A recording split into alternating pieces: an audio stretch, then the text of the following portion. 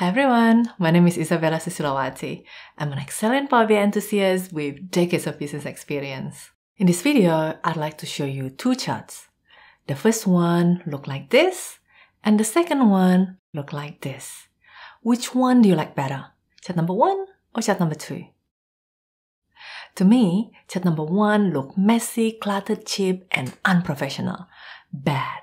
Whereas chart number 2 look neat, informative, and elegant, very professional, very good. Do you also notice that both chart number 1 and chart number 2 are both based on the same data set? Yes, the same data sets. Chart number 1 is the type of chart that is typically produced by young and inexperienced analysts earning around 60K per annum, whereas chart number 2 was produced by someone earning more than doubled. In this video, I'd like to show you the secret to elevate the look and feel of your charts. I will show you the 10 steps that you can apply to any line charts to make them more elegant, more beautiful, and more professional looking whilst being informative. If you apply these 10 steps religiously, you will notice that your charts will begin to stand out from those created by your other peers. Let's get started.